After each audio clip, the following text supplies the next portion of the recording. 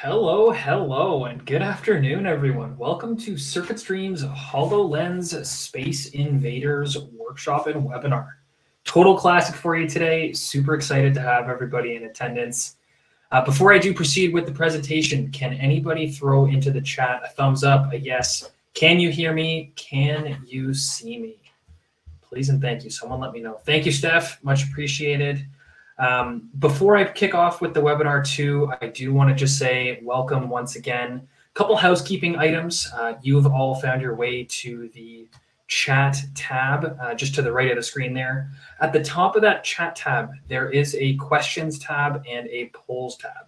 These are both important for us throughout the audience, or throughout the presentation rather, to keep track of as well. If you do have a question, I would ask that you paste it into the questions tab. We like to keep track of these things there so that they don't get lost. And at the end in the Q&A session, we can get to all the questions. The polls tab, periodically I am going to be tossing in a poll just to gauge the interest and the attention of the audience, experience with Unity, device ownership, that type of thing. But what I'd love to lead these workshops off with is to better understand where everybody is tuning in from today. We're a Canadian company. We're headquartered in Calgary, Alberta. I myself am in Toronto, Ontario. I'd love to learn where everybody's tuning in from today. So please let me know in the chat. I know I see Steph and Dayon. They're both in Calgary. Zach, LA, welcome. The Gold Coast, or that's funny. The West Coast is what I meant to say. Toronto, Vlad, nice to see you. You know, Six God, I love that. Jacob from Texas, welcome. Sweden, Alberta, wow. Got some international folks here. Good evening, Nadia. Good to see you. Thank you for joining us. For those of you who are located internationally throughout the world, I do want to let you know we will be recording this workshop and webinar. It will automatically be sent to everyone. So if you do have to tune out for supper or for work or for anything else that might come up, don't worry, you are going to get the recording sent to you. So without further ado, let's talk a little bit about what's going to be covered today. I'm going to take about 10 minutes here to introduce CircuitStream, talk a little bit about us. Nikisa, my colleague who's backstage at the moment, is going to join. Oh, she's actually on the stage, pardon me. Thought she was backstage. She's going to take over and do a technical presentation for everybody in attendance today, talk a little bit about design for the HoloLens 2, Space Invaders, and so on. I'll jump back in once she's concluded her presentation to wrap things up, and we will do an in-depth Q&A session at that point. Let's get it. So I've already mentioned this. My name is Kyle. I'm on the education team here at CircuitStream. I bring about 3 years of sports and technology experience to the table. Fun fact that I like to share about myself. For those of you in attendance, by the way, who have been here before, you're probably a little bit tired of hearing this fact, but it's a cool story. I like to tell it anyways. Sorry, not sorry. Cool fact, I am an NBA champion. Back before working with CircuitStream, I had the pleasure to work with the Toronto Raptors and take part in their championship run in the 2019 season. No, I was not a player. I'm about 2.5 feet too short to be an NBA player. I have no marketable skills or talent whatsoever on the basketball court, but I'm a champion anyways, so pretty cool. I'm joined by my colleague Nikisa. As you can see, Nikisa is an instructor and VR AR developer here at CircuitStream. She teaches some of our courses as well. Chris, yes, I did get a ring. It's actually right over there on the shelf. Maybe I'll bring it out next workshop. But Nikisa, she is definitely the resident HoloLens and Magic Leap expert at CircuitStream. Fun fact about her, maybe she can talk a little bit more about this during her part of the presentation as well. Nikisa used to be involved with a circus as well, so pretty cool stories there, but she can definitely speak to that one in just a few minutes here. Now, CircuitStream, who are we? What are we all about? Well, we're a Canadian company founded in 2015, headquartered in Calgary, Alberta, there in the Western province in Canada. We noticed a gap in the personalized and training and education space back then. To date, we've trained over 30,000 students to teach them how to help learn, manage, and build AR and VR experiences. We're a team of about 20 experts coming together from all different backgrounds from all over the world, as you can see, to train and educate folks in the XR space. CircuitStream is also a Unity certified training partner. Training partners are approved by Unity based on their expertise, their focus on quality education, and their commitment to providing the highest level of training available. We're also an official Unity channel partner, meaning that we partner to deliver training and application development services in the architecture, engineering, construction, automotive, transportation, and manufacturing markets. So what this means is that those who complete our courses do get our certificates of completion as well. CircuitStream really does three main things. The first is education and training. And these logos that you can see on the screen here are some of the organizations that we've had the pleasure of having in our programs. As you can see, we've worked with companies like the Vantage Airport Group, YouTube, Nike, Apple, Georgia Pacific, Hershey's, the chocolate company, the list goes on and on. The XR Development with Unity course is really the program that started it all. It's definitely our flagship product or service within the education and training side of our business. I'm going to speak a little bit more about this program later on this afternoon, but for now, just know that it includes 40 hours of live education taught over a 10-week time span and covers the fundamental best practices of developing VR and AR experiences using Unity. Our next cohort actually commences on the 1st of December, and registration closes super soon, coming up next week on Tuesday. On the right of the screen, you'll see the XR Project Accelerator course. This is a course that we've more recently launched for the folks in the room who don't necessarily need to learn the fundamentals of C# programming or Unity itself, but rather it's for an intermediate or advanced audience. We've taken everything that we've learned about online education, and here we've created a project-driven program designed to help accelerate what you're already working on while continuing to learn more advanced best practices via the weekly labs. We've also launched some individual shorter courses covering specific topics in XR development, XR design, and art. We're also doing some device-specific courses too. These courses vary from 1 to 6 weeks and are all taught live and online, just like the XR Development with Unity course and the XR Project Accelerator course. Here's a list of all the new individual courses that I just mentioned. These all launch in January, and we're super excited to be expanding our catalog of academic offerings. Please note as well, and this is super exciting, we officially kicked off our Black Friday sale offerings today. We do have 2 amazing bundles and 1 flat discount across all of our products. More on this later in my presentation, but I just want to let everyone know in attendance, if you're interested in any of what I just mentioned, definitely take advantage of this deal. It's here until, I believe, November the 30th. Definitely includes our 10-week course, and you might be able to get a free Oculus headset as well. Wait and see.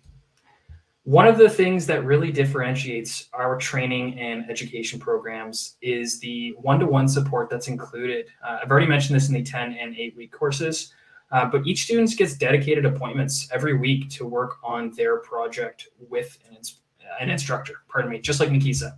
So the idea here is not only you everything that we think XR developers should know, but we'll help you bring your idea for a VR or AR experience to life as well.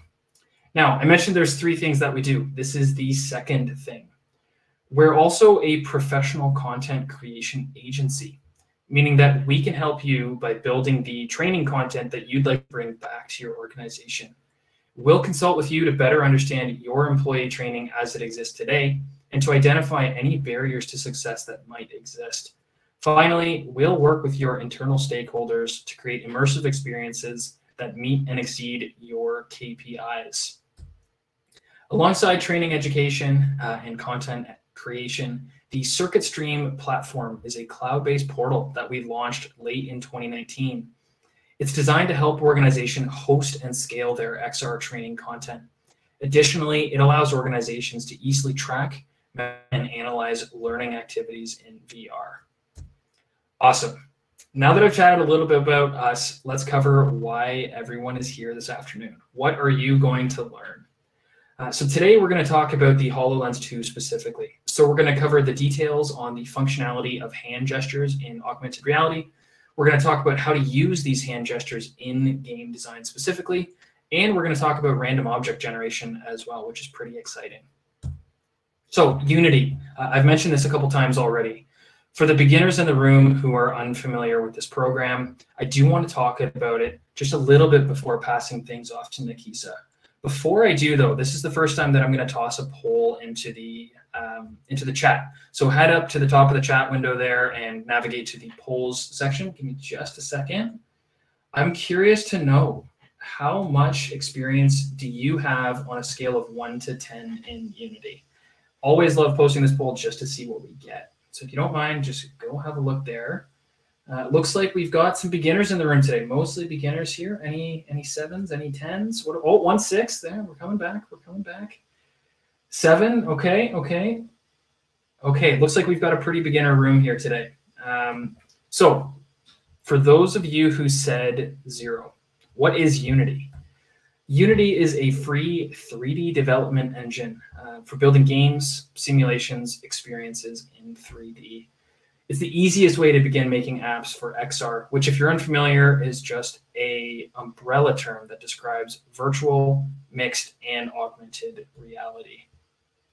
So now that we know what Unity is, how do you actually go about creating VR and AR content within Unity? Just like most things, it all starts with an idea, the light bulb there. Then you have to design, develop, and build your application within an engine just like Unity. That idea gets pushed out through what's called an SDK, which stands for a software developer kit. And then ultimately, it's rendered and hosted on the relevant devices that you've built for. Just on the bottom there, you can see the HoloLens, and that's what we're going to be building for today. So without further ado, today is an intro to HoloLens Space Invaders. I'd like to invite Nikisa up here to take over on the virtual stage. I can't express how lucky we are to have Nikisa join today. She really is an incredible developer and teacher. Also, her puns are pretty legendary. So maybe, just maybe, she'll bless us with a few of those today. So take it away, Nikisa, all yours. Well, thank you, thank you. Well, now I've been scolded with my puns before, and people tell me that I'm not supposed to say dad jokes if I'm not a dad, because apparently that's a faux pas. So, anyways, before we begin, I'll just explain. I will just explain what Kyle has mentioned on before. You design and then develop. So part of this talk is going to be about designing for the HoloLens, because it is quite a different device that we have to get used to. So, sorry, you're just missing your slide. Yes, I was just about to present.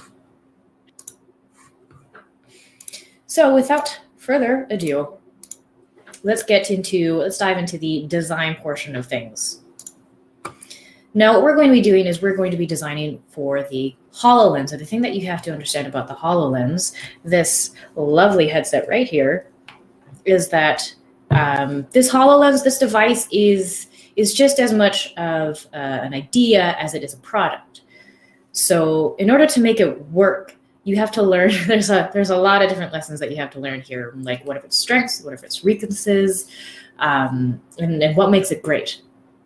So when you are designing for the HoloLens device, you really have to understand how color is sort of perceived, what spatial awareness really is, what this device can actually do and what it's capable of, so that you can build your apps and really help make this device shine.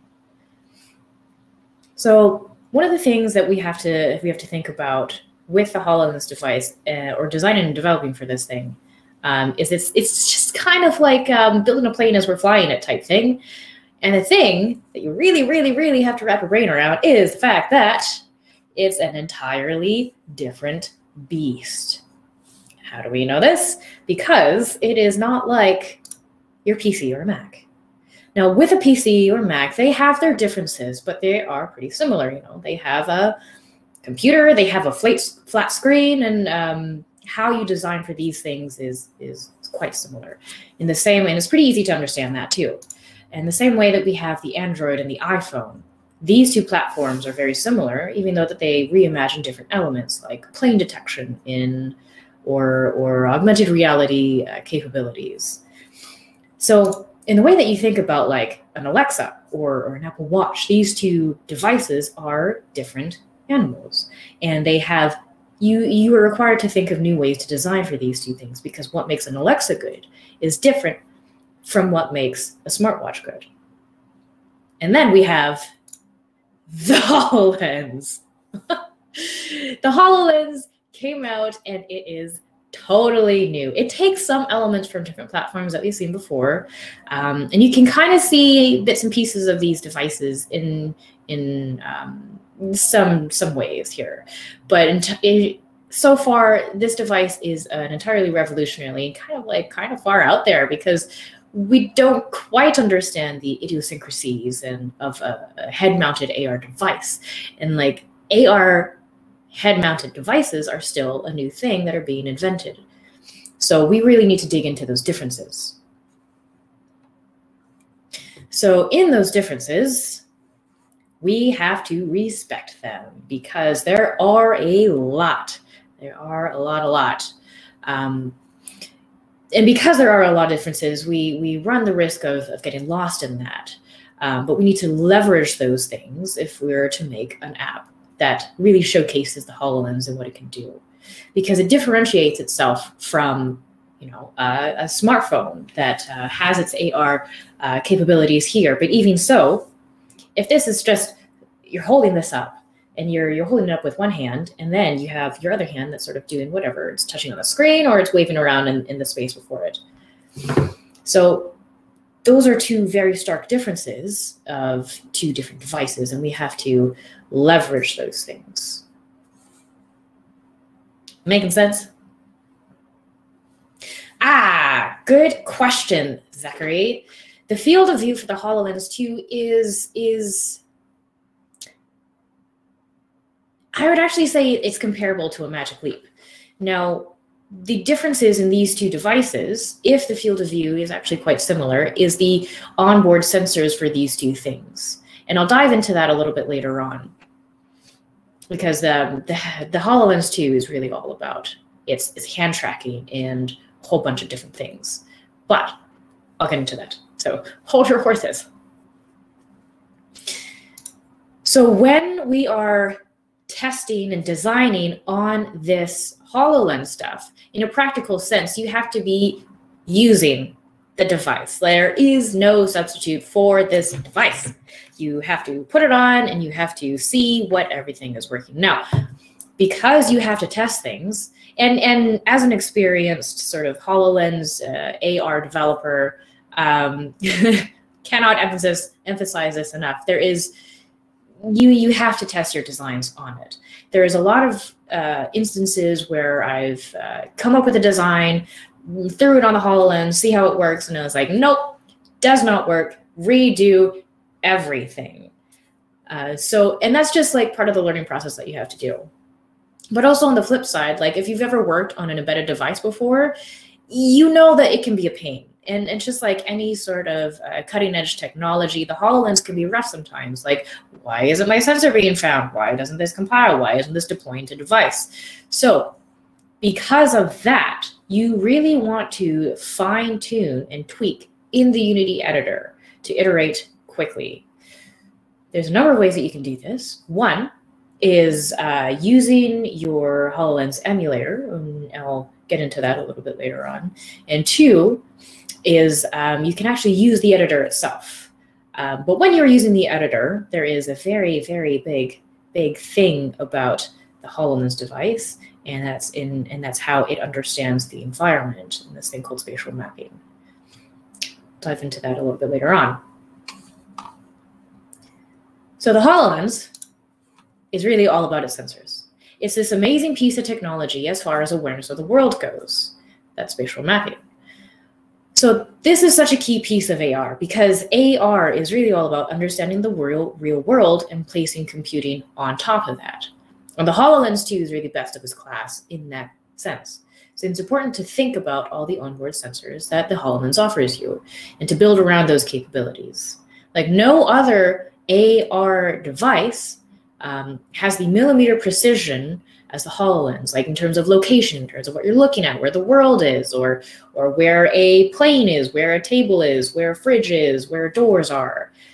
Not even the Magic Leap has that millimeter size precise or precision that we have.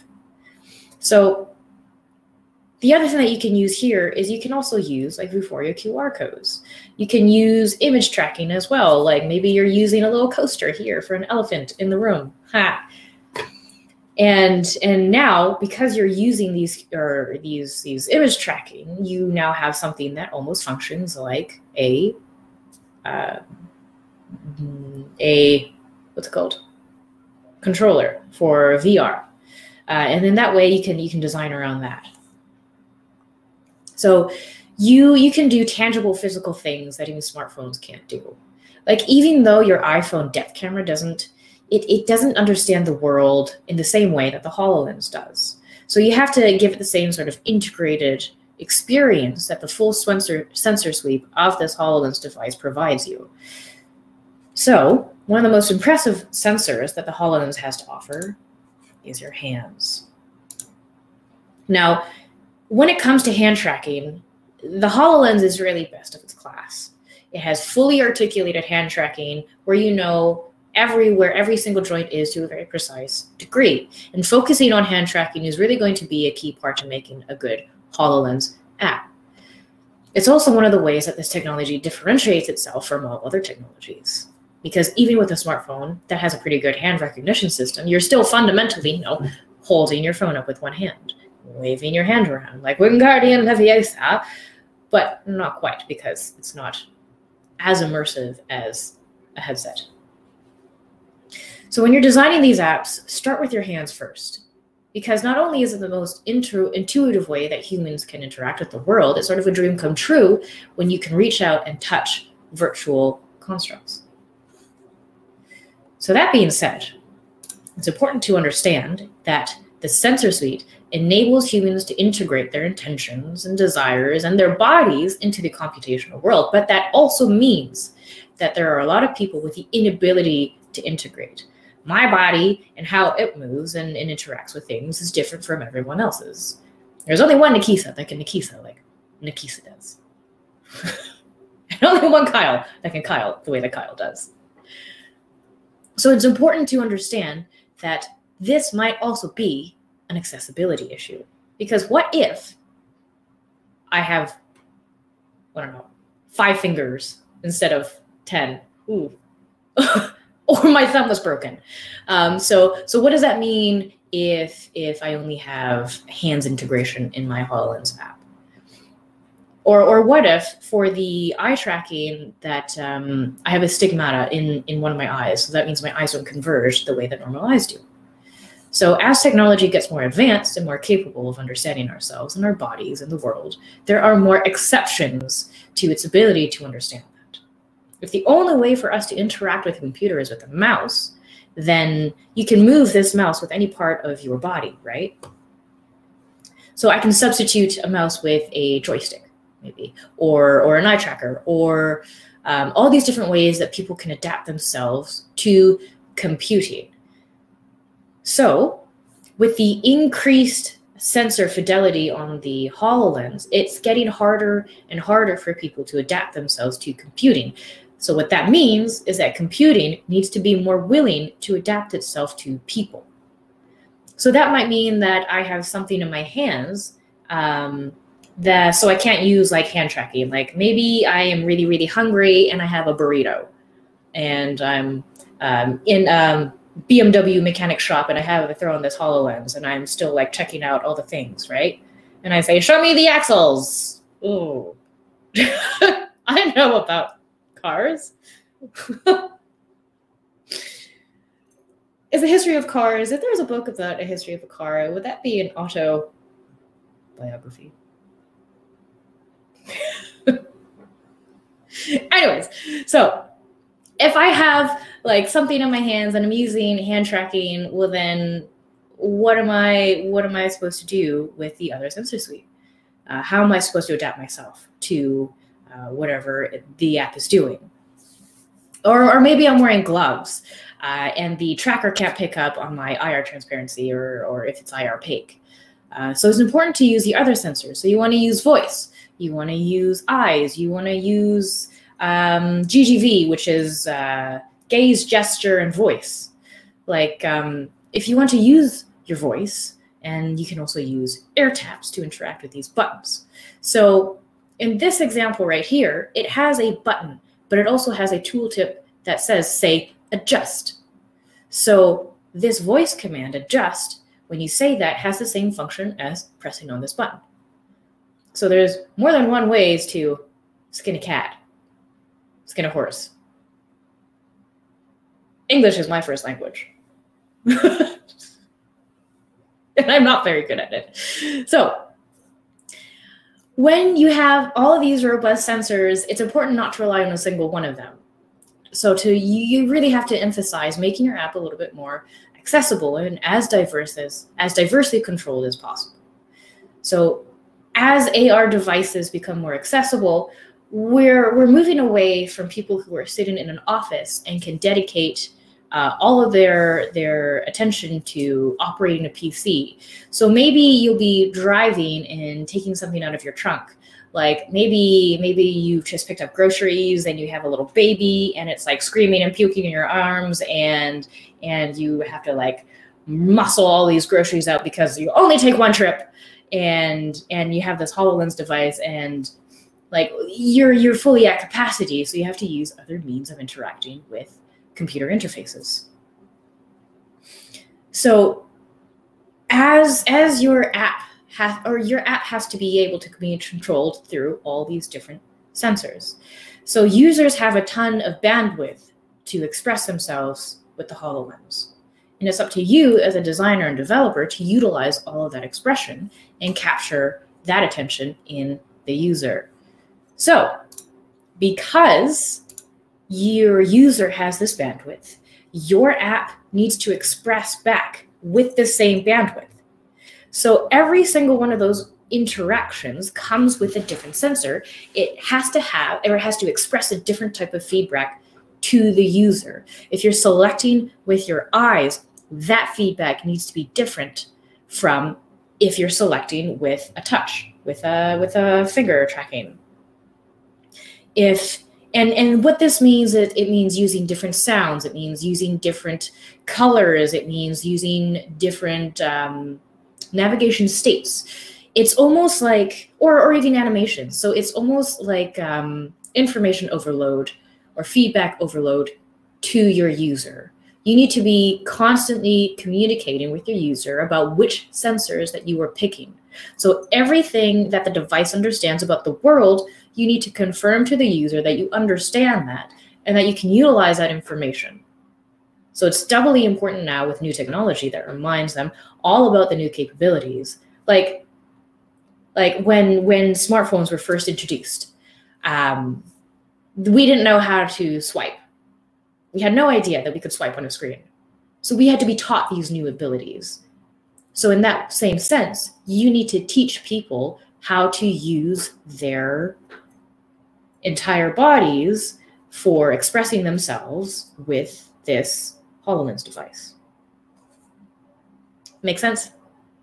Like Eric on the team here, he was one of the people that was on the Microsoft team about designing one of the apps for teaching people how to use hand gestures on the HoloLens. And it's this lovely, magical hummingbird.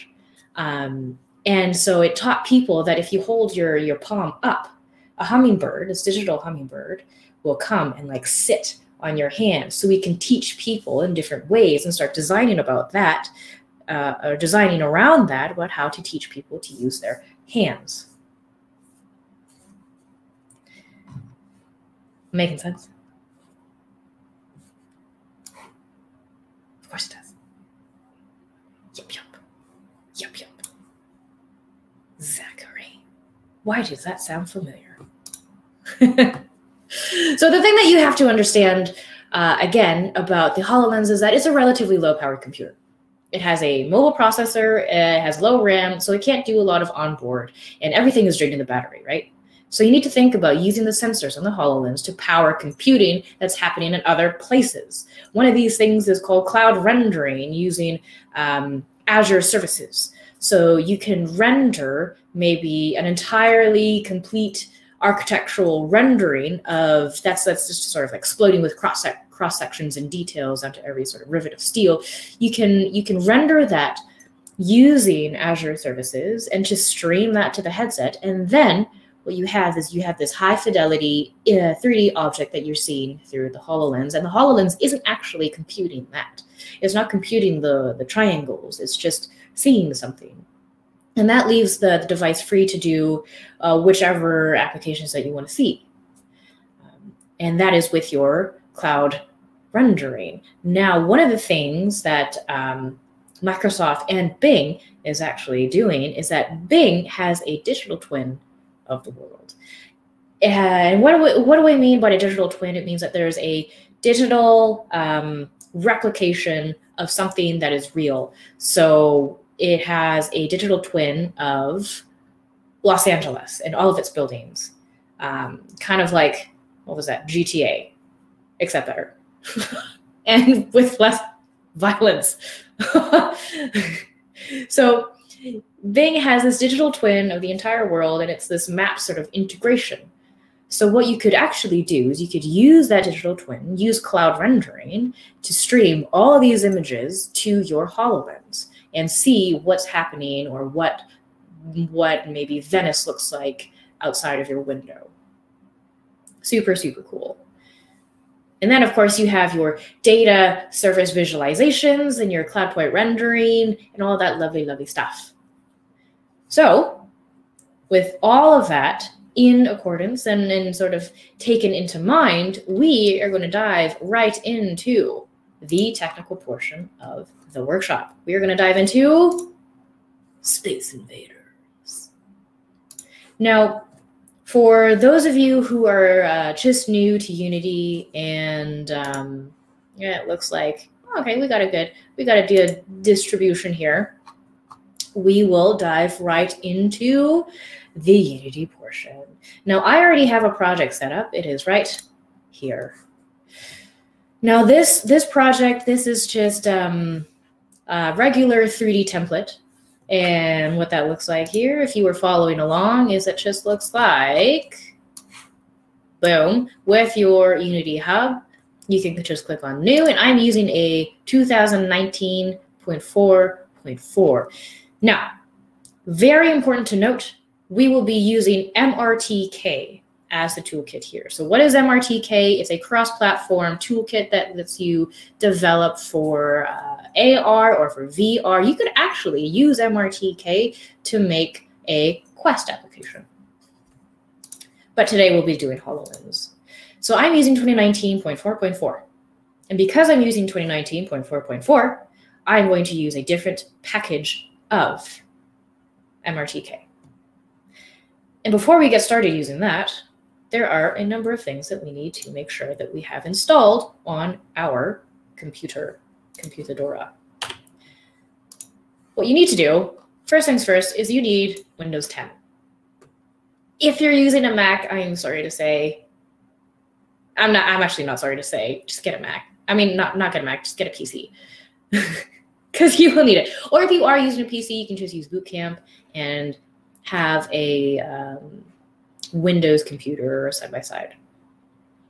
Now, the next thing that you need is you need a Visual Studio, either 2019, 16.2, or higher. Now, there is a known issue with Visual Studio 2019, 16.2, and that has to do with compile issue with the architecture. And I'll explain this a little bit later on when we actually launch to this device and see this working. The other thing that you need is you need the Windows 10 SDK. If you don't have this downloaded and installed on your computer, assuming that your computer is in developer mode, that is a muy, muy importante. You need your computer in developer mode to use your Windows 10 SDK. The next thing that you need is you either need an emulator or the device itself. Those are the tools that you need. So we'll be using MRTK. So the first thing, because I mentioned that I'm using 2019 version of Unity, you will need in this GitHub repo right here, you'll need to get a certain package, but this package right here will be different. For 2019 versions of Unity, you need a package called the Microsoft Mixed Reality Toolkit 2.4. If you're using 2020 versions of Unity, you will need 2.5.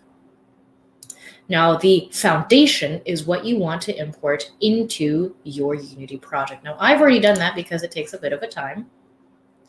And to save time and to leave space for all of your questions, your lovely questions, I've already imported this. But if you don't know how to do that, it's in your assets, an import package, and import your custom package, and then you click on that foundation right there. Now you can do your examples, which will have a number of things for your UI examples, like your button presses, all those lovely things. It's not necessary, but you can use it as a benchmark. And since I've already have that here, we have that MRTK and we have the core and the SDK that Kyle has mentioned. So, what else are we going to do? Now, if you're a little confused right now, don't be afraid, young Padawan. A GitHub repository will be provided for you guys after this workshop, so you can fiddle around with what I've done. Maybe even grab that robot sphere that we're going to be using to, pinch to destroy. So I have the Mixed Reality Toolkit here already, all set up and ready. So the moment that you import your Mixed Reality Toolkit, you will be prompted with this window. Now what this window does is it configures your Unity project to use MRTK and to configure things for your HoloLens. So that's what we'll be doing next. We're going to go into our build settings and make sure that these are all set up and ready to go. So we're going to go to File and Build Settings. Now, right now, we are in the PC Mac and Linux standalone. And since that's not what we were building for, we're actually going to switch to the Universal Windows Platform because that's what we're using. So we have the target device is not going to be any device. It's a very specific thing. We're going to be using a HoloLens device. Now, that architecture that I mentioned, it's not going to be x64. It's actually going to be ARM64. Now we have the build type is D3D. This is important. And your minimum platform version right here, this will come from your Windows SDK that you downloaded and installed. And a very important and, your build configuration must be released. You don't want debug. You got no debug, no bugs there. Bugs are gross. And we squish them. Maybe. Unless you like bugs, then I'm really, really sorry, but I do not like bugs. Gross. Anyways, your build configuration must be released, and your compression method right here can just be default. And then we're going to switch platform. And when we do that, oh, has it switched yet? Oh, it's thinking. It's thinking. So I had recently found out that Catch Up is now going to be resuming production in Canada. And I was like, well, why did it stop in the first place? Stopping production in Canada was probably not a great idea in hindsight.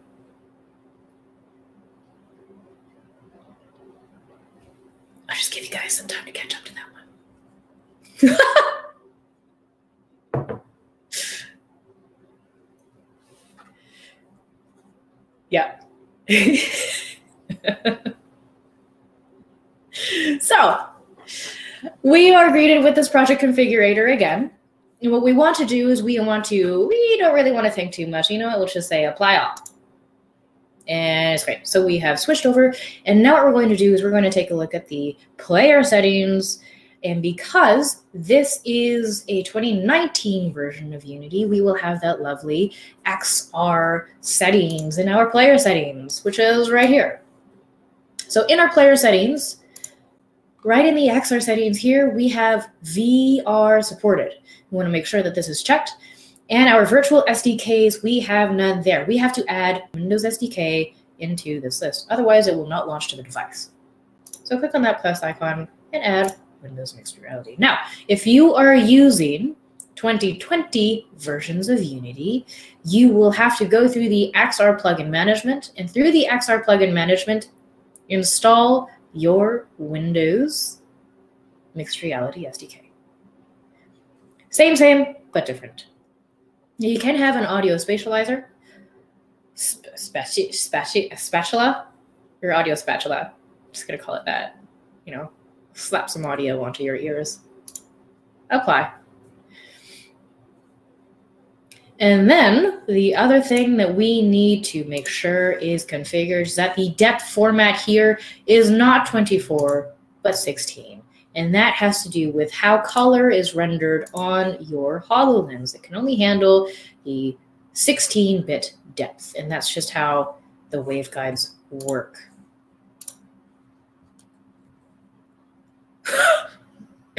Especially Joythor. Yes. So we have the player settings and we have our Windows mixed reality there, and that's all great and lovely. Now we can close this, and a very important and in our build settings, we need a scene to build. So you know what? Let's add the open scene right now. I have already created a scene. We can see it right here in Space Invaders. Add open scenes, and now when we build this thing, eventually we will have this scene, Space Invaders. The next thing that we have to do, because our build settings are all good to go, speechy keen, we have to configure the scene. Now we don't have to go right-click and like do our things ourselves, because the Mixed Reality Toolkit has this lovely little thing called Add to Scene and Configure. So we're gonna click on that, and right away we have two things created. We have the Windows Mixed Reality Toolkit there and the Mixed Reality Play Space. Now your Mixed Reality Play Space, this looks a little familiar for anyone who has done AR Foundations, which you actually could use AR Foundations on your HoloLens, but you don't want to do that because there is exponentially less capabilities when you use AR Foundations on the HoloLens as opposed to Windows Mixed Reality Toolkit. So if you've done AR Foundations, this looks a little familiar with your AR Session and AR Session Origin. We have the Windows or the Mixed Reality Play Space, which has your camera. And then we have the Mixed Reality Toolkit here. So your Mixed Reality Toolkit, this is where you're going to configure your hand tracking, your voice commands, your spatial awareness, and a whole bunch of other stuff. Now, with these configurations, you actually have to clone them. Anything that you want to fiddle with in the Mixed Reality Toolkit, you have to clone. And this is sort of a safety thing, because how many people have fiddled with something to the point of no return and it no longer works and you can't undo? There is no undo. It is a very, very sad and panicky moment. So to solve that and to save you from yourself, Windows has this lovely clone button. So we're going to clone this, and we're going to start fiddling with this configuration profile, because that is the first thing that we need to tackle. I'm going to click on clone. And let's say I'm going to rename this to Space Invaders Toolkit Configuration Profile. I'm just going to copy that and click on clone. And there is my configuration profile. And now I can actually select that and actually select a HoloLens 2 default configuration profile as well. Now I can also clone that, and you know what? We can do like Space Invaders HoloLens 2. We can switch around to these different things. Now the next thing that I'm going to do, because I want to use some, and I'll show you a little trick. And this is for your iteration. I'll show you just a tiny little trick. we're going to do your spatial awareness. Now, we have to enable spatial awareness in the first place. And your spatial awareness system is the thing that maps your environment and uses your IR sensors on the HoloLens to actually know like where your planes are, to actually know where your walls are, and all the stuff. Is how the HoloLens understands the world, is through its spatial awareness system. So we're going to enable that, and to start fiddling with it, we are going to click on clone and do that. And clone. Like Star Wars Clone Wars. Now, in order to have a spatial awareness system, you also need something called a spatial or a spatial mesh observer. Now, right now, this Windows Mixed Reality Spatial Mesh Observer is an observer for your HoloLens. But there's a trick for you to play in the editor and have spatial awareness simulated. And I'm going to show you how. I'm going to add a spatial awareness observer. And this new data provider right here, this type, this none, is going to be your spatial mesh observer and your spatial object mesh observer. That's the thing that's going to be simulating a spatial mesh in the editor, which will be good for iteration and for using a whole bunch of different things. Now, sometimes you'll get this pesky little error right here, and we can actually just click on clear and it'll disappear. That is a known issue that MRTK is currently going to solve in the next iteration. Now, the next thing that we want to clone is actually the input. Now, the input system controls your input actions that you will need to map certain voice commands and your gestures and your speech and your hand tracking. So we're going to clone this system. Clone. And Space Invaders. And let's do clone. And we're going to use our hand tracking. So we're going to clone this. And so you'll see that, well, if you want everything, you want to fiddle around with everything because you're so curious, just clone everything. Everything. So in our hand tracking, we have certain prefabs that we're going to see. So right now we have the hand mesh visualization modes. Because I like to see the hand mesh and see where things are, I am going to click on everything. So it'll play in the editor and on your player. And I don't really want to see this, so I'm going to say nothing. I don't like to see the joint stuff. Or maybe you guys do, but I like the mesh. Okay, so that is all set up. Now, there's a very important lesson for all of you gamers out there, specifically Nintendo gamers. Raise of hands in the chat, or thumbs up in the chat. Who loves some Nintendo? I'm waiting. Nice. Nice. Who's excited for Breath of the Wild 2? Or Hyrule Warriors? Yes! Cool. So, what have we learned from Nintendo? Oh, there's the puppy. We have learned rule numero uno of everything that we should do in life.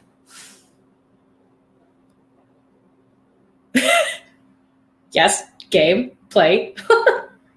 Rule numero uno of the life, the universe, death, love, everything.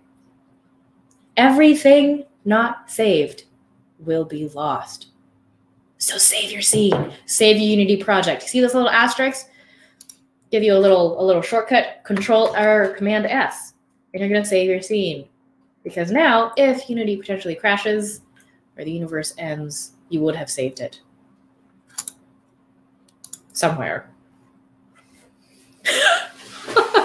Excuse me. The castle is a layer, as you can see. So we have the Space Invaders, and now we actually need to create some content for this.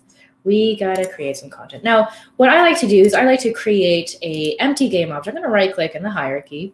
And for those of you who don't know what the hierarchy is basically just a list of things that is whatever is living in your world, in your scene. Your scene view is what you are constructing in the digital world, and in our case, be a mix of digital and real. So I'm going to create a empty game object, and I'm going to call this my scene content, because our scene content will be, you know, whatever is in the scene. So under scene content, I'm going to have another game object.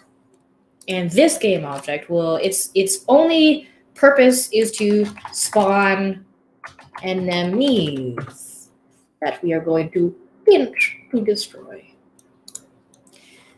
And also save for that asterisk right there.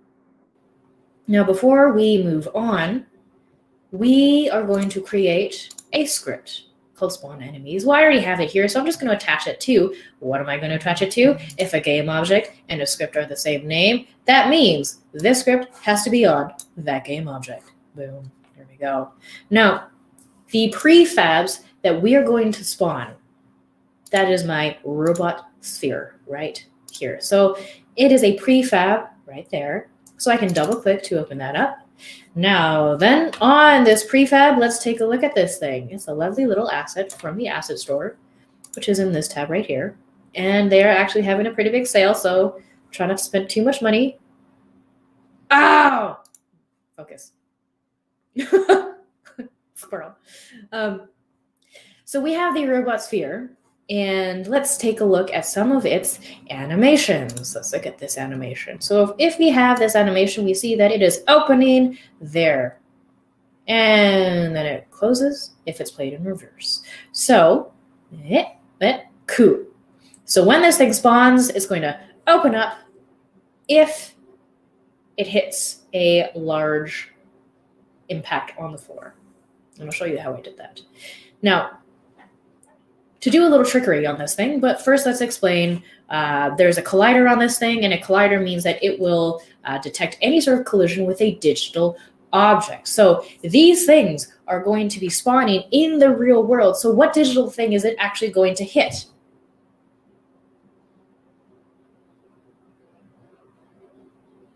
That wasn't a rhetorical question. What digital thing is it going to hit? It's a wall, it's a plane, it's the floor. Correct. So how does the headset digitize the floor, or the plane, or the windows to the wall? Exactly, spatial mapping.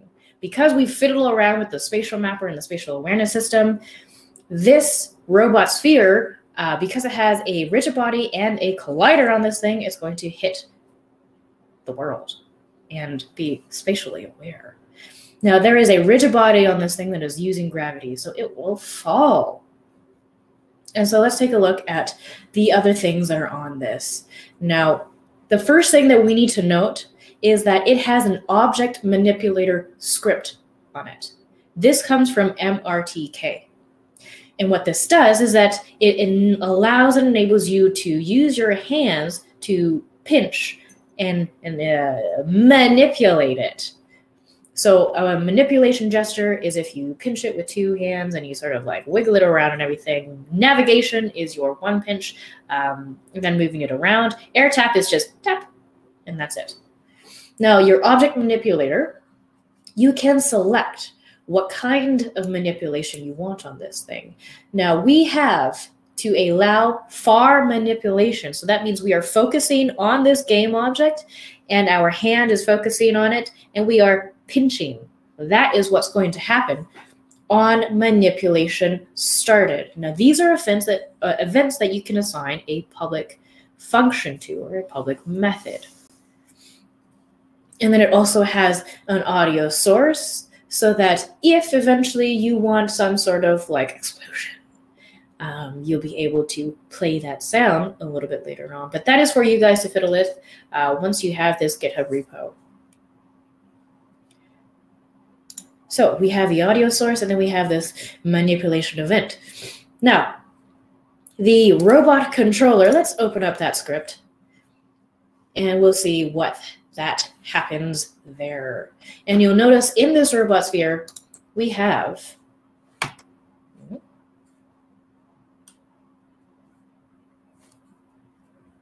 there we go. There it is. So you'll notice in the hierarchy, what makes up this game object is two different things. It has your main game object, which is the body. It has this body here. So if I toggle this on and off, boop, boop, boop, boop, that is the game object there. So if I turn this off and I turn this big explosion on and play, we have, oh, let's turn off those gizmos. There we go. And then play. We have an explosion, because guess what's going to happen when we destroy this thing? It'll explode, which is super cool. So let's turn that off, turn main on again. And then let's take a look at how we're doing that.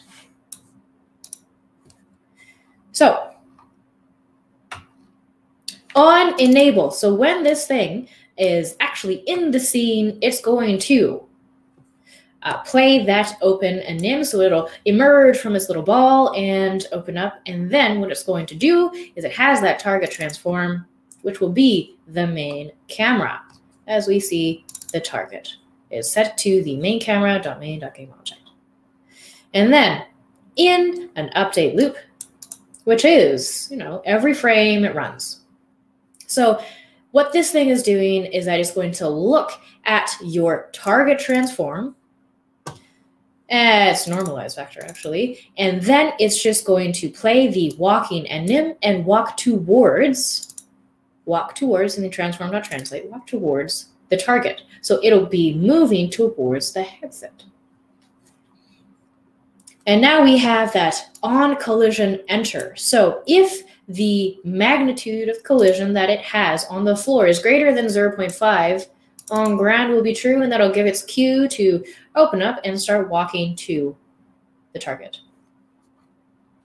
And then we have this public void destroy robot. So what this is doing is it's switching from the game object to that explosion game object, and then destroying the game object that this thing is on already, which is just the robot controller. And that's all that's doing. Now, there's a reason why this is a public method. It's public because if it is private, I won't be able to assign it in the manipulation events. So that public void destroy robot is started here. So the moment I pinch this thing, it's going to switch from the main body to the big explosion. Like so. Making sense?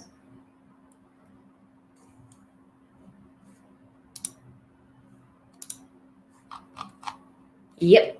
Cool. So this is the prefab that we are going to spawn into the scene. Now we have a spawn enemies game object that has that spawn enemies script. Now this script is incomplete, and there's a number of different ways that we can use a sort of pseudo random generation of this thing. Now what I'm going to show you guys here is how just like a random direction, a random vector 3 in a certain direction, and a raycast. So in order for us to sort of have a repeating timed function, this is going to be something called a coroutine. It's going to be something called a coroutine. And the way we declared something like that is a private IE enumerator. And you know what? Let's call this a timed raycast.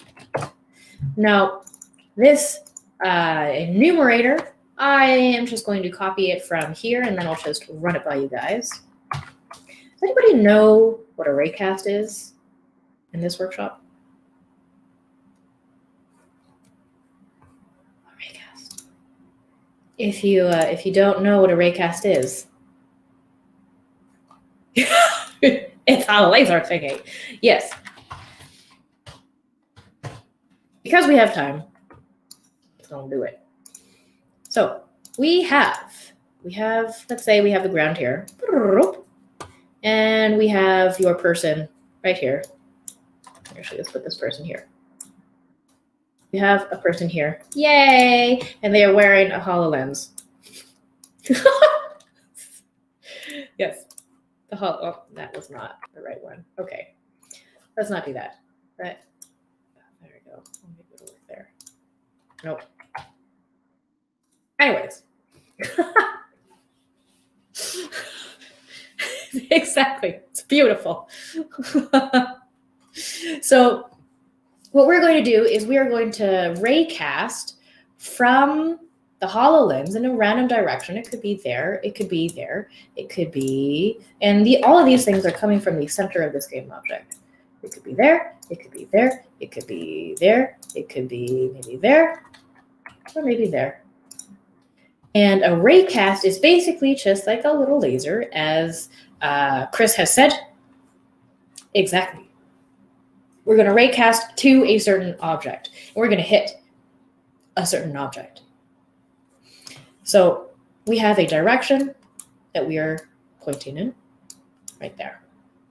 And we have a starting point, and we have a direction. And then what we need is we need to save all the information of the thing that we hit, which in this case will be that a wall, or whatever the spatial mapper is mapping. And that's what we're going to do here. And that is what this thing is going to do. Now I have some errors here, and that is because I don't yet know what the main camera is. I have to declare this main camera, and you know what? Let's just do a public camera called main camera. And that'll be fine. So I can just drag and drop it there. Or I could actually get it, depending. But let's just drag and drop. And then what I need is I need a public game object called the enemy prefab. I need a reference to that sphere that we're going to, or that robot sphere that we're going to spawn. And then you know what I'm going to have? I'm going to have a private int called index. I'll show you why. So in this start function, or actually before we do that, we need one thing. We need to spawn the thing in the first place. So you know what? Let's create a method that spawns the thing. And so you know what? Let's have it be like a public void. Let's just, there it is. So we could do that. Or actually, we don't necessarily need to do that one. But we do need let's do this one. Let's do that. So instantiate the enemy prefab. Did I spell that right? There we go. There it is. So your enemy prefab, we're spawning the thing, and we're passing in a position, a vector 3. And that vector 3 is that hit point from our raycast. Our raycast is coming from the main camera position in a random direction. So you know what? Let's create a random direction method. And let's do that right about here. We'll have a private, what are we going to do? Private vector 3. This will be random direction. Now we have to return a random direction. So you know what? We'll have a return a new vector 3. And so this is where that pseudo random comes in. We'll have a random dot range between like 0 and 1. And that'll be our X. And then we'll have a random dot range. And you know what? Let's have it be like from the camera's Y position up a little bit. So it's a random range from like 0.5 and your main camera position.y plus about 4 in the up direction. And then we'll also have a z random dot range from like 0 to 1.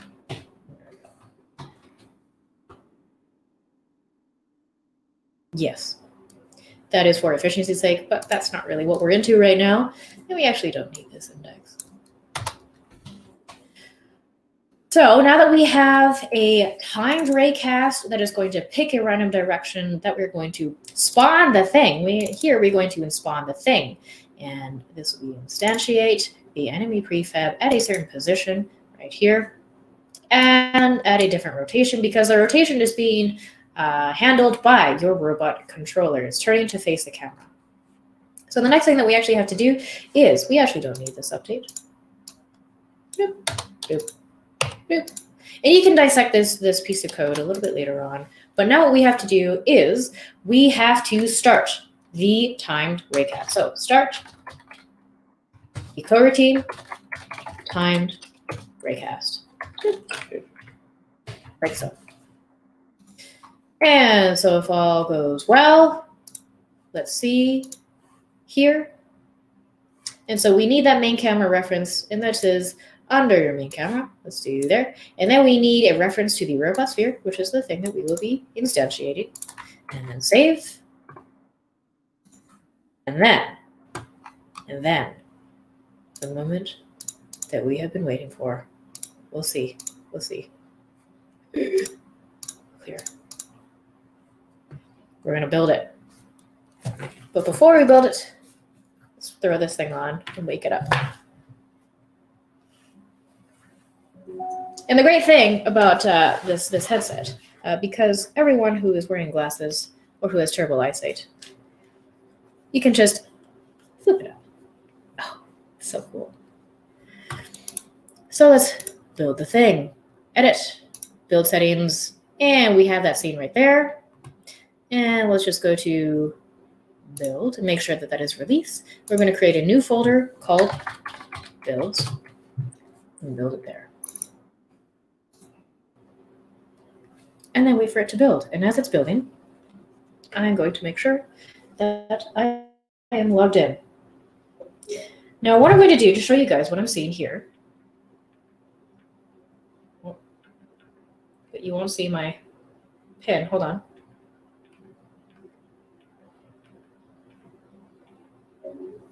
There we go.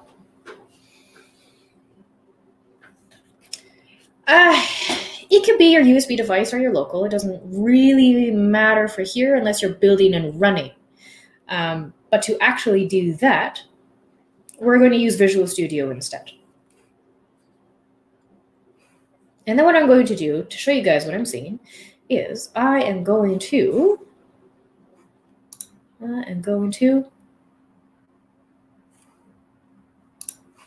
there we go.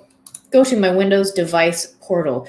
Now, my Windows device portal, I am using not USB connection. I'm using the IP address of this device right here. So that is 192.1 blah blah blah blah. You can see it in your network settings for this thing, and then enable because it's not secure. And then what I'm going to do is I'm going to click on this live preview, and it'll start to connect. Hey, there we go. And now you are seeing what I'm seeing. There we go. Cool. Now let's see if our build settings are here.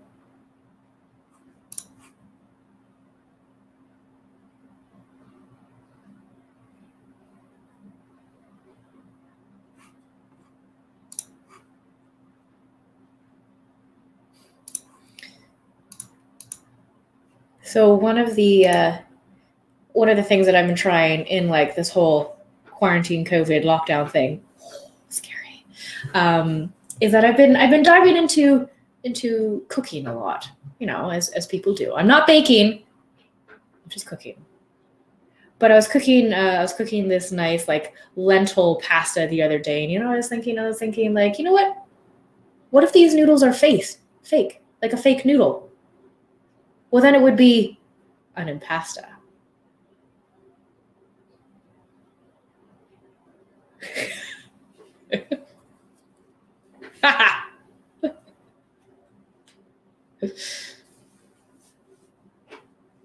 No, right? Right?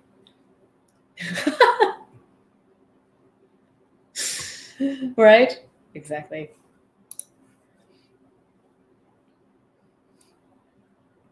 And there's been like a lot of talk about how schools are doing. But did you guys hear about the kidnapping at school? It worked out because he woke up.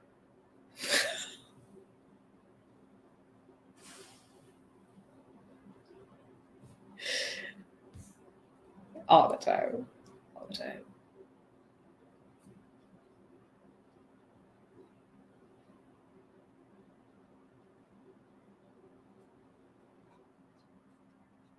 Sometimes it takes a long time to build. Sometimes it doesn't. I'll take this thing off. Just make sure that it is on.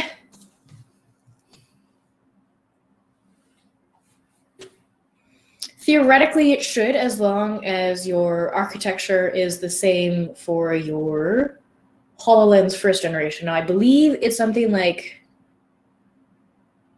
oh, geez. Is it x86?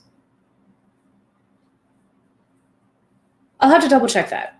But theoretically, yes. Your build settings will be a little bit different.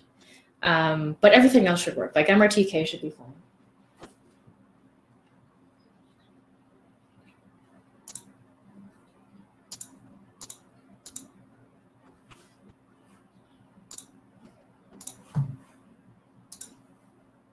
Let's see. Yes. Then yes, you just need to switch your architecture.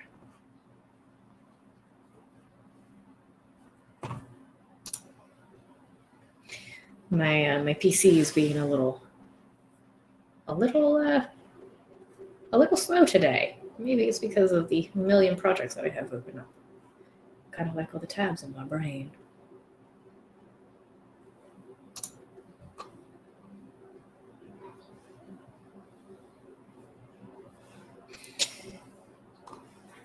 There was you know when you like need a new hobby, or like if you're bored, you could actually try something really, really fun. You could try blindfold archery, because then you don't know what you're missing.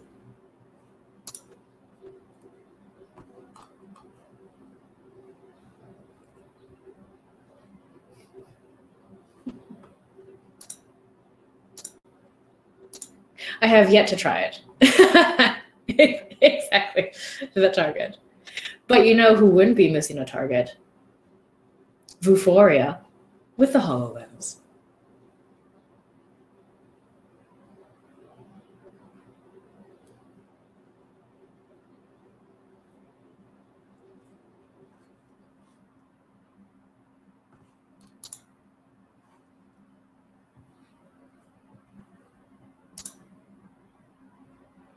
Is anyone here from the East Coast of Canada?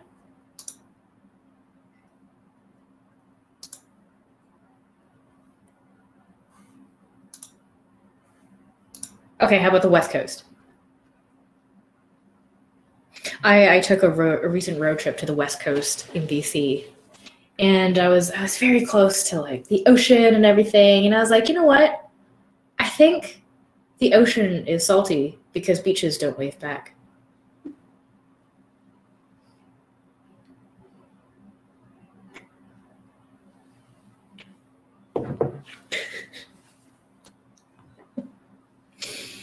Okay, so finally we got the builds. Now here's where the funny thing comes in. Let me throw this thing on again. And we have the HoloLens up and running. Let's see. Okay, so what we're going to do is we need to open up the solution in Visual Studio and open with Visual Studio. And it'll create this solution. Now what you want, because in our build settings, we did not select debug. Debug will actually ruin your performance on the HoloLens. You're going to click on that, and you're going to go to release. And it's not the ARM architecture that we have. What was the architecture we selected in our build settings? 3, 2, 1. Say it in the chat. What was the architecture in the build settings? Exact 10 points for Griffin.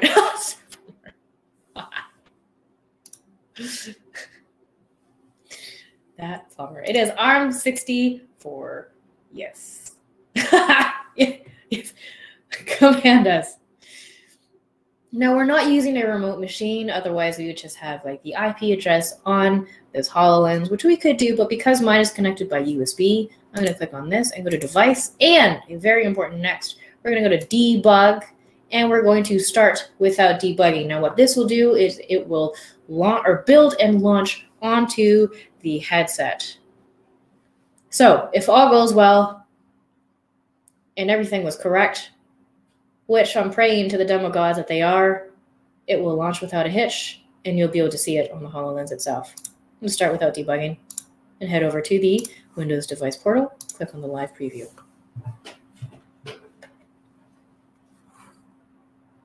And then let's see how this thing's going to do. Let's see how it's doing.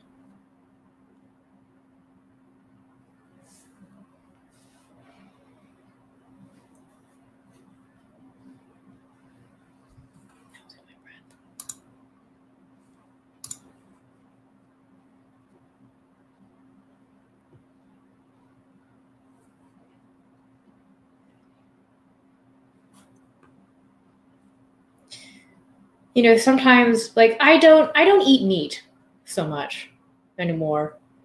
But you know what I was thinking? Like I was thinking that if I am so irritated with people, I'd be in the same realm as a cannibal because they are fed up with people.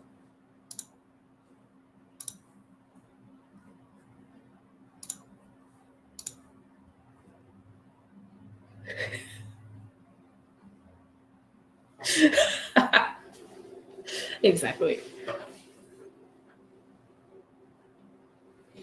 So with this sort of iteration thing, now we didn't say in the editor itself, but there is a way that we could do this. But since it's already building, you can see how iteration within Unity would be a very nice thing to do because building actually takes quite a long time. But it's a good thing that the Visual Studio solution and the HoloLens 2 is separate.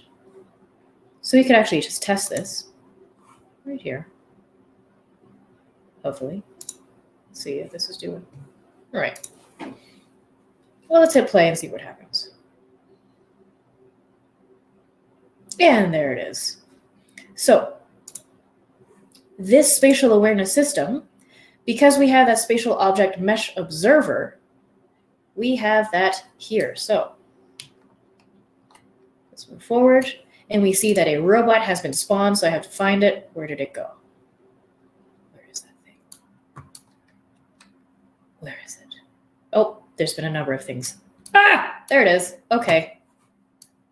So to test, we have the hand, and there we go. Boom, so that works. So theoretically, when this builds, it shall work.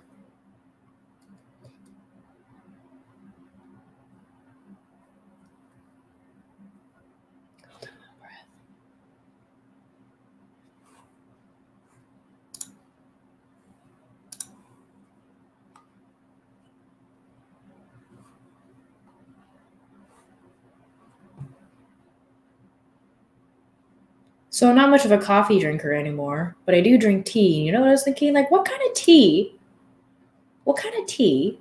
do rich people drink? Oh, here it goes. Build succeeded. Where is live preview? Let's do yes. And then let's do yes. So you can see my fingers. Now then I have to see. I have to find them. Where are they? Where are they? Let's unplug this. And then let's see. Let's walk around. Ah, there it is. Oh God. Oh God. Okay. There we go. There's one and boom. And there's another one. And there's another one. Okay. Boom! Boom! I pinch. And they pinch. There we go. And there we have it. Your very first Space Invaders. You know, this is like real cool. And there's a pop. Go!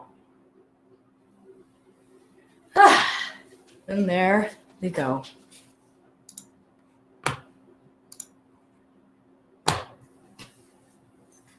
And there you have it.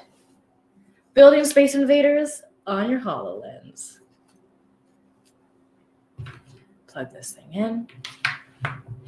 And thus concludes your Unity technical portion of this workshop. I hope you had a lot of fun. I had a lot of fun. It's so cool. And I'll pass it off back to Kyle to finish things off.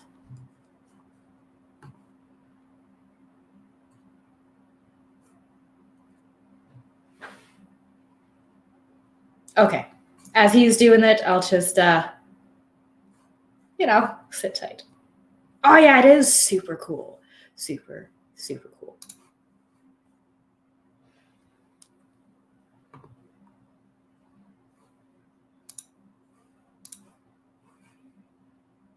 Oh, yeah, that's right. I didn't finish that. Sorry, what food rich people drink? Yeah, you never finished. Property. Okay. Okay. That's enough. I'm just kidding. They're legendary. I was talking them up all stream long. So I'm gonna remove your stream there, Nikisa. I'm gonna take over with my own. Give me one quick second. Can everybody hear me still? Everybody can see me. We're all good on that front. Just give me a thumbs up in the chat, please, if you can. Awesome. Thank you, Wayne. Thank you, Alberto. Much appreciated. Nikisa, as always, pleasure to have you. Thank you for joining us today. You really never fail to impress. I can see there have been a couple of questions asked throughout the presentation. I want to make sure that we do have time to address them all. We are coming up on the end of our allotted time for today. I'm just going to take a few minutes to wrap things up here before we do the Q&A session of this afternoon's event. I have added a poll to the chat as well, so please, everybody in attendance, take a minute to navigate over there. It really helps us as we look to improve the workshops that we do offer and create new ones. So on a scale of 1 to 10, would you recommend this workshop? Moving on, though, with the presentation, let's advance here. I love sharing this slide here today, as it's really an opportunity for us to brag about all of the cool things that people who have taken our course have gone on to do. You know, no matter who you are, what your current skill set is, we can help you with your XR journey. As you can see, some of our students have gone on to do some pretty amazing things. In fact, I was peeking in the back to see who's in attendance today. I think Mike Oakes is actually here with us this afternoon. So Mike, great to see you. Thanks for coming out. Hope the new job at Unity is going super well. And Wayne knows Mike personally, so there you go. Mike actually took our 10-week course a couple of years ago, and he's clearly gone on to do amazing things. He's now a software engineer with Unity. Jennifer's story is one that I love to share as well. She actually took our XR development with Unity course just this year, I think in May or in July. She recently got admitted to the Oculus Launchpad program to continue her training and education there, and also seek some funding around the prototype that she built with us in our course. Matt DeLallo is an awesome story as well. He actually built his very own XR design studio, so super exciting for him, and love to see all the amazing things that he's done. Now, just mentioned the course a couple times there. Again, it's the flagship program that we have to offer here at CircuitStream, designed to teach you how to build your own VR and AR experience from scratch using the Unity engine. Everything's taught live, just like today, and online. You know, no classrooms. Even pre-COVID, we've been doing this online for years. It includes 40 hours of education taught over that 10-week time span. It also includes 10 hours of one-on-one appointments, which are super helpful if you've got an idea that you'd like to build. We would love to help you bring your very own project idea to life. The course tuition fee here is $3,950. And I've mentioned previously, the next cohort gets started on December 1st. Sit tight though, as this is definitely included in the Black Friday deal that we do have ongoing, which I'll speak about in just a minute. Again, it's all about making your own VR and AR app within Unity. We do cover the fundamentals of the C# programming language, 3 hours of class plus 1 hour of one-to-one time per week for 10 weeks. No experience is required. Beginners have no fear. If you're listening to me talk about our beginner-friendly 10-week course and all you're thinking to yourself is, hey, Kyle, hey, Nikisa, I'm already proficient in Unity and in C#, but the puns are legendary. The teaching skills are legendary.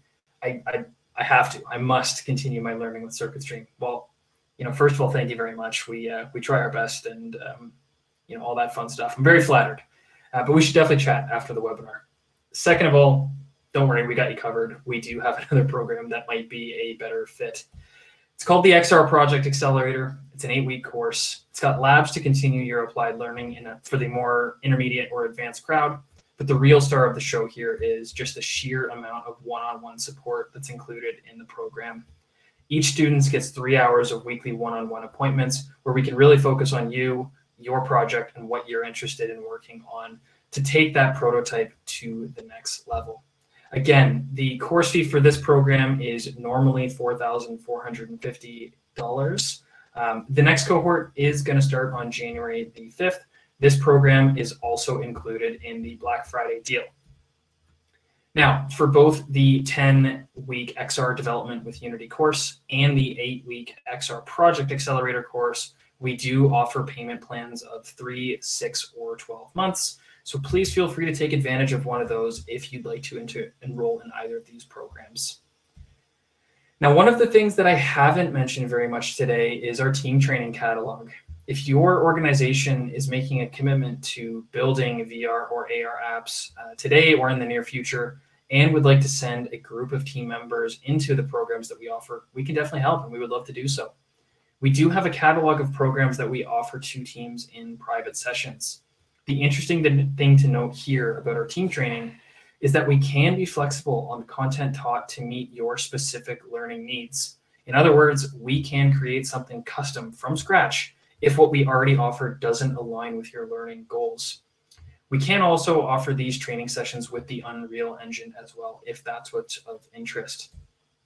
I've mentioned this before, but I thought I'd mention it again here. We do have new individual courses that vary in length, delivery, and content coverage. These topics include, things from XR development with the Unreal Engine, the foundations of developing XR art, introduction to XR design, and more. All of these individual courses launch in January. Registration is open today. Again, here's a list of these short courses. All of these are up on our website as well. So if you're interested in something specifically, please feel free to navigate there. I'll put a couple links up on the presentation here in a minute. And I think my team who's supporting me behind the scenes today can also put up a little window there. So definitely feel free to click through there if you're interested. Okay, on to the fun stuff. I mentioned before Nikisa's presentation, and again, just a moment ago, that we launched our Black Friday sale today. So this is all active. Feel free to take advantage.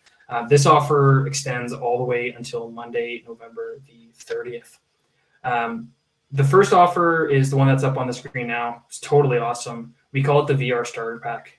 This bundle includes admission to our 10-week XR development with Unity course. That's the 10-week program.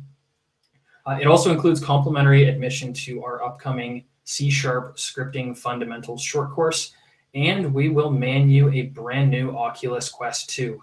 As you can see on the screen here, total value of this package is somewhere in the neighborhood of $4,500. We are offering this bundle for $3,000 all in, and the payment plans that I mentioned are also available. This is the second pack, same idea, except we're calling it the Advanced XR Pack. It's very similar to the first one, but it's targeting the more intermediate or advanced folks in the room today. This bundle includes access to the January 5th XR Project Accelerator course, in addition, again, to the C# scripting fundamental short course, and of Quest. That's funny. Of course, you get a Quest. you get a Quest, and you get a Quest 2. This package goes for $3,500, and once again, payment plans are available here as well. I love this one too. In my opinion, we should have called this bundle the best sale, because it covers literally everything else, anything that you're interested in. If one of the previous 2 bundles isn't for you, but you're definitely interested in continuing your learning with us, please feel free to take 30% off of any of the programs we have available while this deal lasts. You've already met me, but I wanted to mention a couple of my colleagues here behind the scenes as well. I think Steph and Vlad are both in the chat here behind the scenes as well, so feel free to say hi, guys. We run the admissions team here at CircuitStream. One of the things that's worth mentioning, I think, as well, we work a little bit differently than other companies out there in that we're happy to meet with you to discuss your learning goals, your long-term objectives in the XR industry. So please don't hesitate to get in contact with any of the 3 of us. If you want to talk about your plans, our academic offerings, the workshops, the deal that we're offering as part of this Black Friday sale, feel free to reach out to us. We're all on LinkedIn. We've all got our emails as well. And you can definitely get in touch with us, as we'd be happy to chat. Now, with all of that being said, let's begin the Q&A session. So I'd like to invite Nikisa back up on stage here to address anything that hasn't already been answered within the chat. Once again, as a reminder, please feel free to post your questions in the questions tab, and we'll get right to them. Okay, Nikisa, there we are. All righty then. Lay it on me. What are these questions? What are these questions? So I think there's a few in the chat. I did see in the chat as well, Alberto was asking, can we send the Quest to Europe? Depending on the country, the short answer is as long as Oculus can ship a Quest to your country, fair game. Feel free to take advantage of that. Looks like you're in Sweden. I believe that's covered, though we will have to verify. Moving on, though. What have we got here? Nikisa, does anything catch your eye? Zachary Ellis. I am in XR development with Unity course and creating a Magic Leap. There it is. Does MRTK work with Magic Leap? I believe so. Yes, I do believe that the MRTK SDK will, MRTK SDK, will be applicable for your Magic Leap headset as well. Awesome. Yeah. I think there's only a couple more here. Paul Parkinson. Yeah, there you go. It is. Okay, so HoloLens is well integrated with Azure Cloud Services, as you mentioned. Any idea how often it is used with other vendors' cloud services? And if so, what area of services? So you can use AWS, Amazon services with the HoloLens. Its integration is a little bit more stuff that you have to jump through. So using Azure Cloud Services on a Microsoft product is probably your best bet. You'll have the smoothest transition, your smoothest rendering, and maybe more tutorials on how to do stuff too. Awesome. Well, Nikisa, I was scanning, pardon me, English is hard today, through the questions tab. Oh, another one just came in from Alberto, so I will launch that one. I was going to say, I thought we were at the end there. So here it is. Are you planning to launch a training with Azure Anchor or rendering? Ooh, that's a really good question. Yes, we are. And we are also planning on launching a training, including using Azure Cognitive Services. So that'll include your machine learning algorithms for maybe object detection, maybe speech, bunch of lovely stuff coming down the pipelines there, and I'm super excited about it. Very fun, very fun. I think that's the end. For anybody who's left in the audience here, if there's any more questions sort of at the last minute here, please feel free to paste them in the chat or the questions tab. But I think, without further ado, I think we're going to wrap up the session there unless there's any last minute questions. Again, Black Friday deal is live. I think we've sent out some marketing communications on that front. It's all over the website. Feel free to get in touch with myself, with Steph, with Vlad.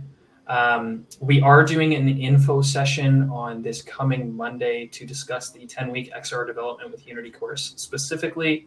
So if you're at all interested in that program and want to learn more, please feel free to attend that one, totally free. I believe it's set for the same time as today's workshop. We've got same thing, info session on the 3rd of December for the 8-week XR Project Accelerator course. And we're always doing free workshops just like the one today. So feel free to head to the site, check them all out, get in touch with any of us. But yeah, thank you so much for attending, everyone. You're all going to get the recording, Nikisa's project assets, sent in an email later on today as well. But yeah, that's it. That's all I got for you. Thanks so much for attending. Stay safe wherever you are. Have a great afternoon, evening, and hopefully see you guys again soon. Bye-bye.